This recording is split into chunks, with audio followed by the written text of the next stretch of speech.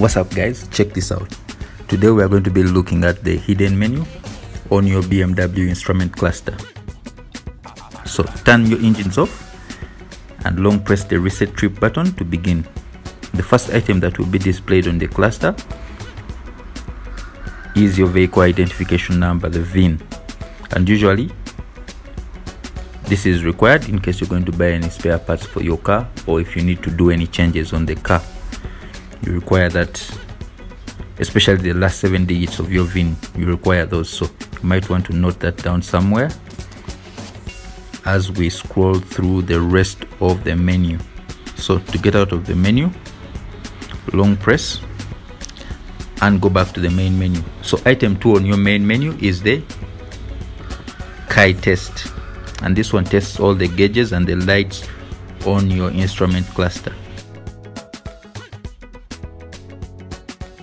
You can select that by pressing your reset trip button, and we'll see what that looks like.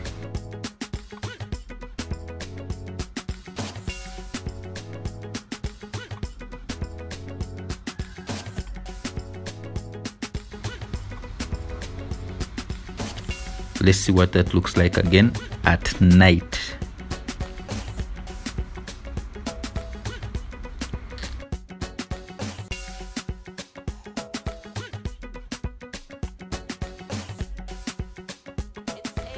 Okay, so you can now long press the button again to get out of the menu and head back to the main menu.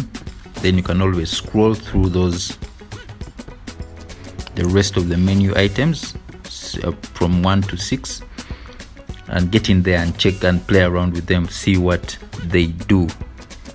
Thanks for watching. See you again next time, and don't forget to subscribe for more videos like this.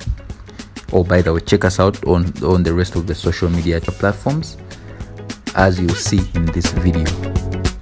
Thanks, cheers.